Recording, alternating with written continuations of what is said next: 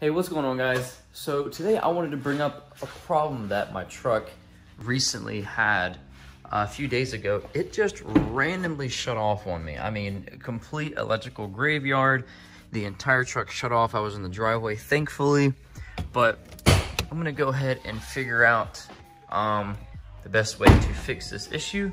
Supposedly there's a ground up here. It's like a G218, I think it was. And basically there's a problem with that makes the ignition trip, because that's like the ignition ground and other stuff like that too. But I'm gonna go ahead and also disconnect the battery and make sure there's no problem with that. And then also by doing other research, there might be a ground somewhere down there that's also having an issue. Because if we look here, there's two grounds off of this one ground from the battery, and this second one goes down to the body of the truck, and that one could be covered with dirt and just all kinds of stuff from years of buildup. So we're gonna try that, and we're gonna also fix that up there and see if that gets rid of this, because this thing just like flickered on me, and then I was pulling into the driveway, I was backing in, and it just shut off. I mean, it just coasted to a stop, everything turned off. So we're gonna go ahead and do this. I'll show you what I'm doing, and then we'll see if it all works, and pray it does. All right, first things first, get that battery disconnected, and then you're gonna come in here, and we need to get that front piece off right there. So you gotta take off these things first to get up in there, so we'll go ahead and do that. Get like a little pry tool or something like that, and just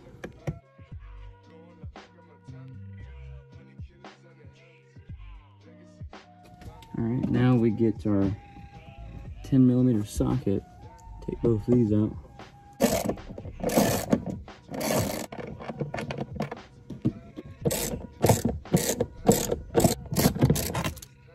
All right, now we gotta pop this whole thing off right here, and it said to get up here and grab it, and then just like that. Let me ease that on out. And then yeah, it should be the same thing, where you just kind of unclip this thing.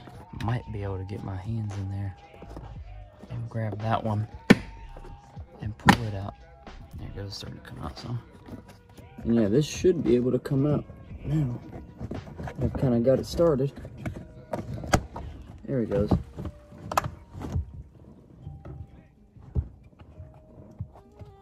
Something is hanging on there. See, there's that thing in there, so I'm gonna go ahead and probably disconnect it off of that first.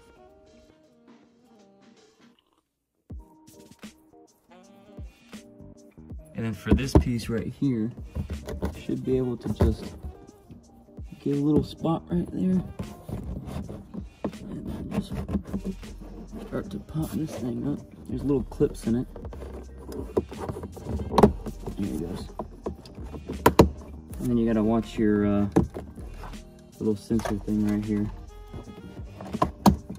That's gonna have to be unplugged. Now once you get that, you have to lift this up, and you'll see right there, you just gotta pull that, and that'll unplug. It turns a little bit, there it goes. Now it's unplugged. Then that comes right out. All right, now our problem is back there. See that little nut right there? See that? That is the ground that we're concerned about. And you can see all around it, that little rubber stuff, like the yellow outer line, that is what's interfering with the ground, according to like the other like reforms and stuff like that. So that's what we're gonna be fixing. So I'm gonna go ahead and figure that out, because this is a very like tight space, because I don't know if I'll be able to fit my ratchet back there, but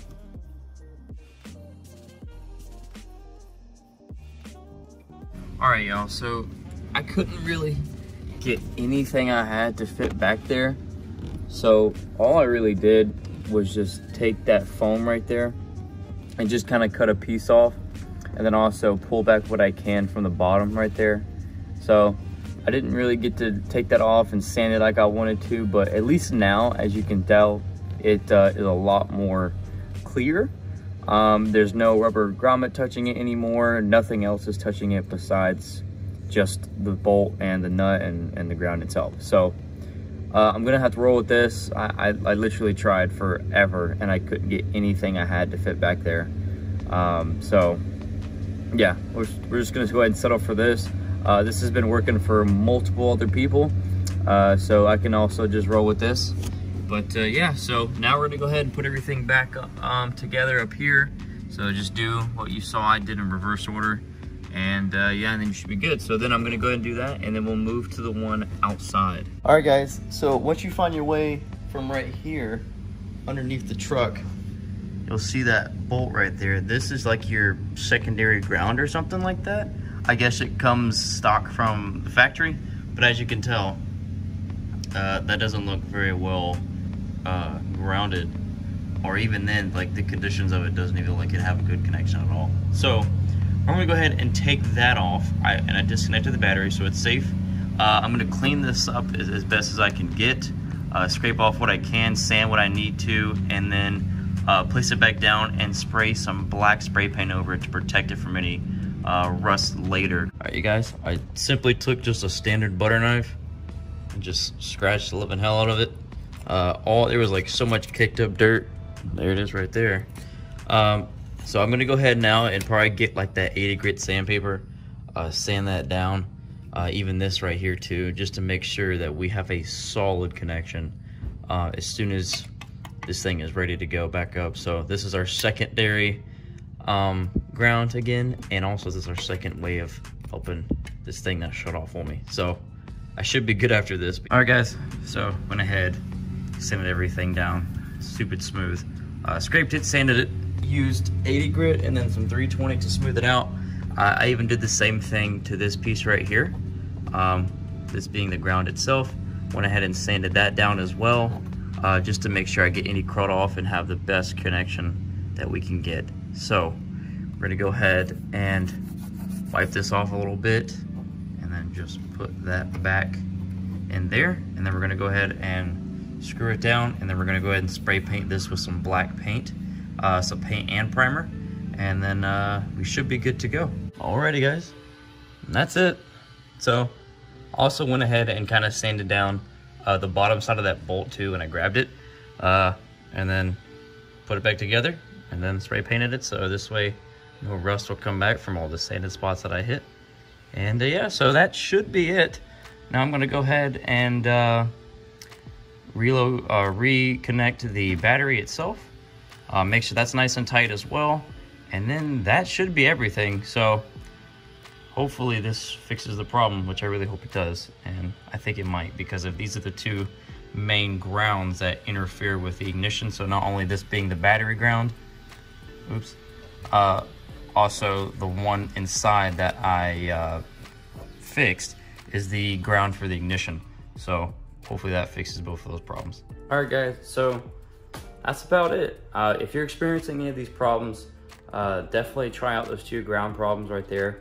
I watched multiple videos and it was either one or the other. Some only did one. I think I'm the only person that I've seen that done two.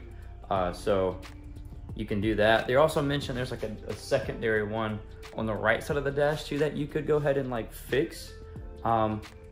Supposedly that one doesn't really like interfere with anything that deals with the ignition. So I guess if I ever have problems with like AC cutting on or off or whatever, I'll go back in there and fix that up. But for right now, it's fine. Yeah, all I did was cut these little pieces off right here, these little foam pieces that interfere with that ground up in the dash, and then use a butter knife, some sandpaper, and a little bit of black spray paint.